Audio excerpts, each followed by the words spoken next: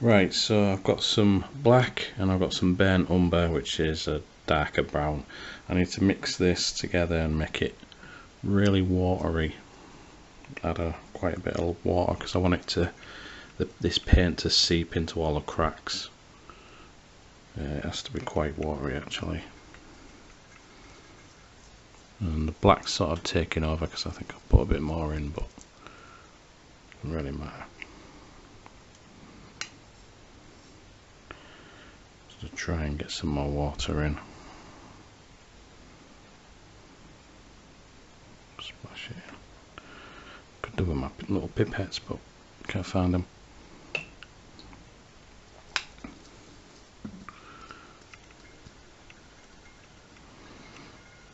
I could do with pouring some in, because I need it to be really watery.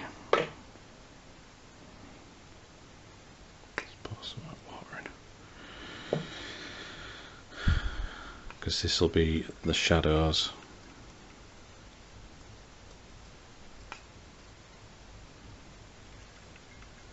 I'm going to test some of this now.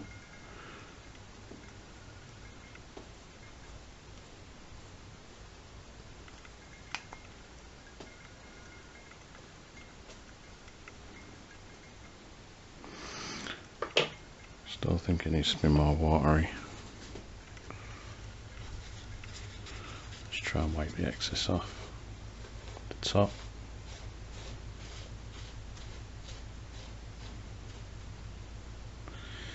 It's sinking into some of the shadows slightly. Let's go for the eye bits there. These bits. The obvious dark areas.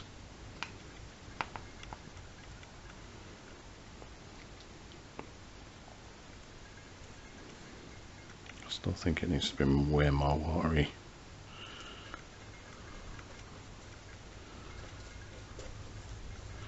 So I need a lot of that red to still show, so what I'm going to have to do is get the old tissue on it each time and wipe a bit off. Wipe the excess.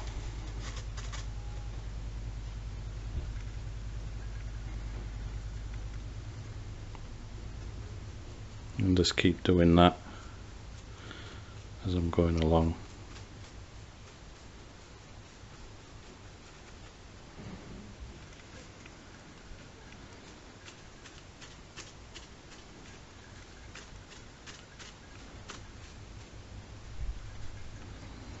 You can't really see close up, but it's creating a nice effect. I'll zoom in. So I'm zoomed in slightly. I may have to get in fact I'll just switch the light on.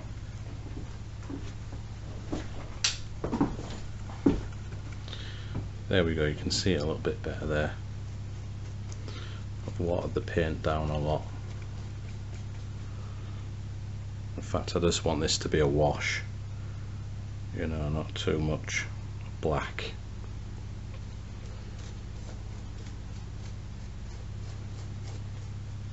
So all this will just seep into, you know, the recesses of this.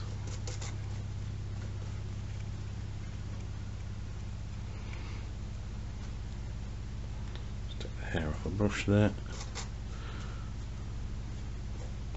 Yeah, got the nice consistency now.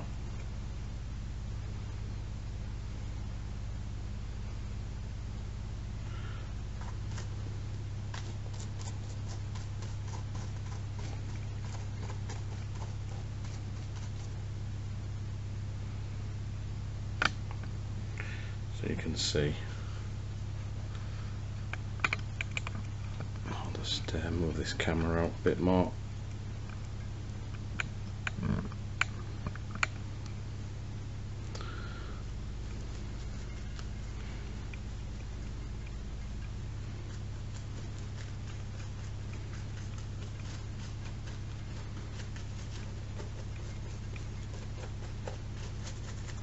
And this will be great to do loads of red flesh effect highlights and stuff over the top once I've done like most of this wash. I don't want to go over the teeth. Don't matter if some splashes happen on the teeth because I'll correct them later. But we want a lot of these dark recesses to just get all filled in.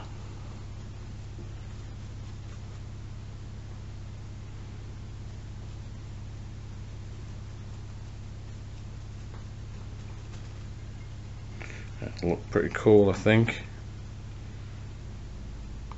I think really at this point my inexperience in this sort of shows through, but it's always best to just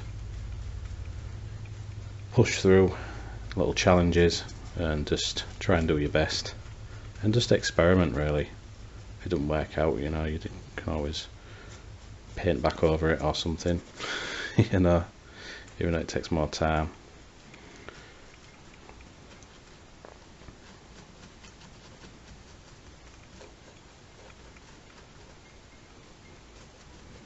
But I do like the darker colour as well. It's adding something to it.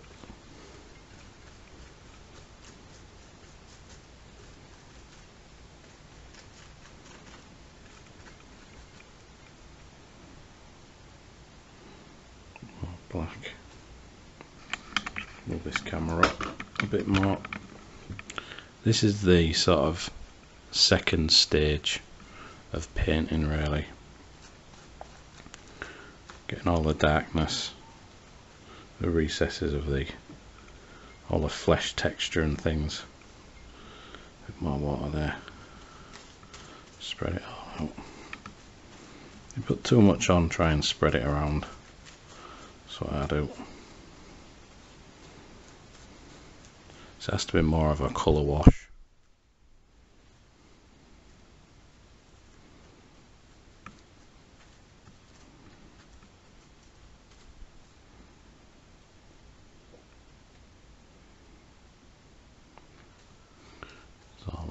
Under there, spread all that out.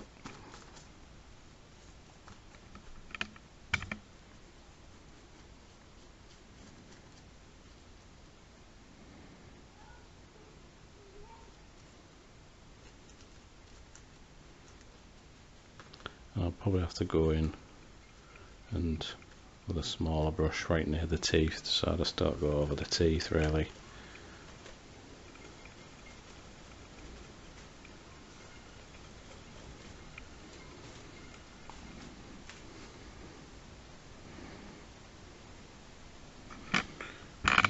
This bit over here,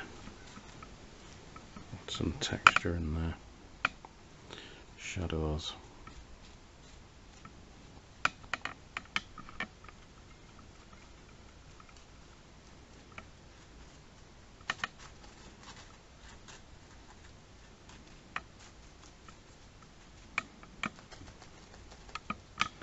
I'm thinking there should be all black. I don't know if I'm going to reach it all, but we'll try.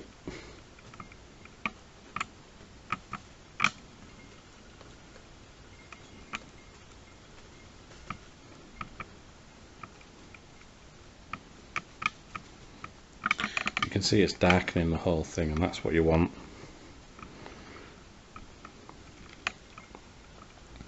Already I can tell that some of the acrylic sealant hasn't properly gone off yet, you know, dried. But I'm not too fussed. Let me put some darker stuff near the eyes. There's some like heavy recessed areas that need to be filled in with a lot of colour. Just holding this, you know, tripod slightly just to, well, I say stabilise it, but it's making it wobble now. Never mind.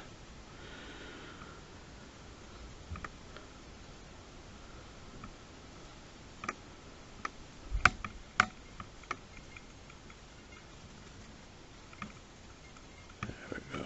Go into some of them gaps.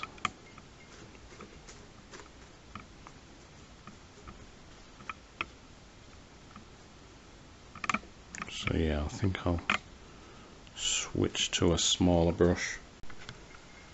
So now most of that is slightly dry, I want to try and get some of these raised areas. I've got some vermilion, which is like a reddy orange. I want to dry brush it, so I want to take as much as I can off there, and then just start to drag it over the top, and it'll hit all them raised areas. If you can see the orange hitting them raised areas, and it's looking quite funky actually.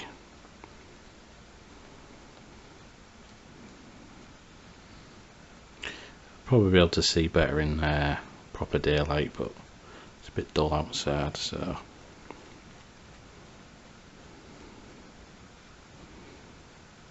really that texture with the acrylic sealant has really wet quite well.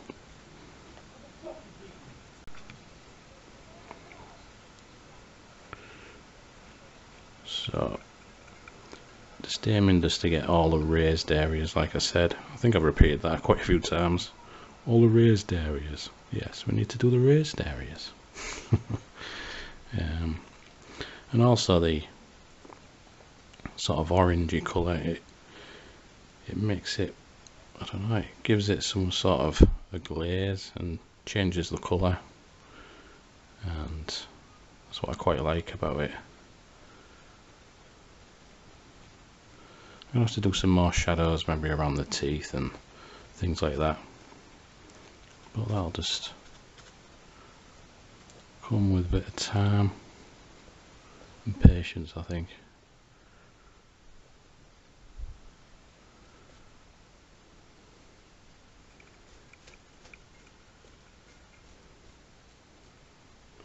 You can see a few of the raised areas there. It looks brighter than it actually is. I don't know if I turn the light off. You can't properly see anything, so put that back on.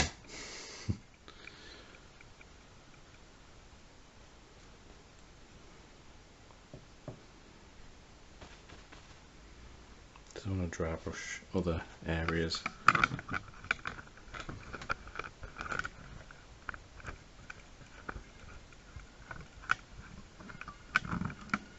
Maybe some of these areas. And then what I'll do is I'll probably add some white to this vermilion, and it'll add another layer of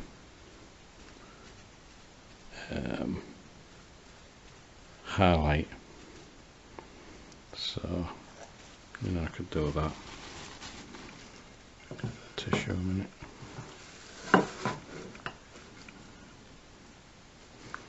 Put that little tray there.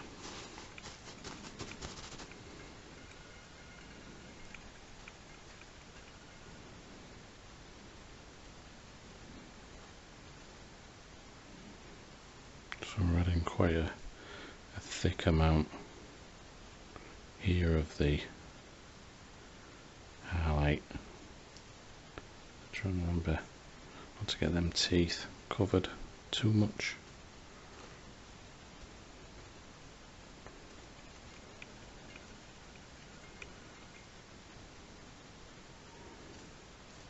I think once I've added a lot of this orange over the top, I think I can add a bit more shadow, try and get the shadows in there, because you can repeat each step as well, you know. There always is that. Just wipe some of the excess off.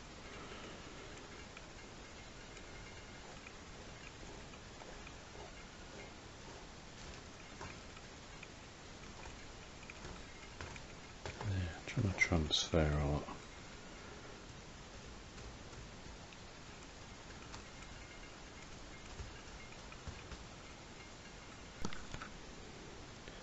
So you can't really see too much in this light. I'm trying to hold this light in one hand while I'm just painting these mid-tones with this vermilion red orange. You can see the orange parts anywhere there. I'm trying to highlight the areas. So I don't know where to continue at the moment with this, because the lighting isn't too great. Unless I can't put that anywhere. If I put that over there, it's going to be too dark. If I put it there, it's going to be too fit on there. Tricky. I'll put it too near the camera, otherwise it's going to be, it works better there, but I've got nowhere to hang it.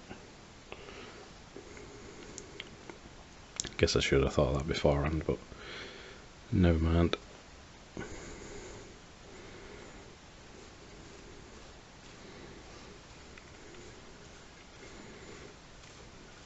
So this dry brushing technique takes a good few layers anyway, so